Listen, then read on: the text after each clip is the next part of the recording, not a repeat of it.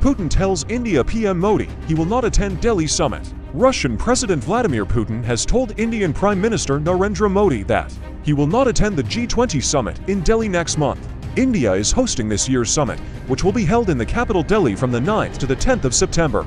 Putin rang Mr. Modi and told him that Foreign Minister Sergei Lavrov would attend the summit on his behalf. The two leaders also discussed several regional and global issues of mutual concern. India said in a statement. A Russian government spokesperson had said last week that Putin would not attend the summit, as he had a busy schedule.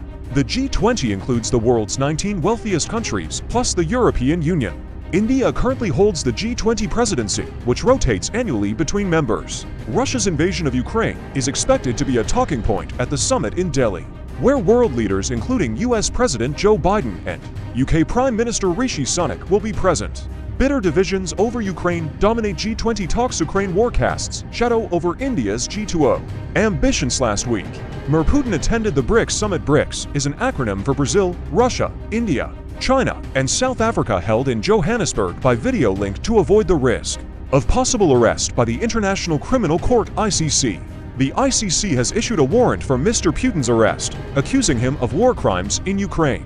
In its statement on Monday, India said that Modi expressed an understanding for Russia's decision and thanked Putin for supporting Delhi's initiatives while it held the G20 presidency. Russia's statement did not mention Putin's absence at the G20 summit, but said that the two countries had agreed to closely collaborate in the context of Russia's BRICS chairmanship, which starts on the 1st of January next year.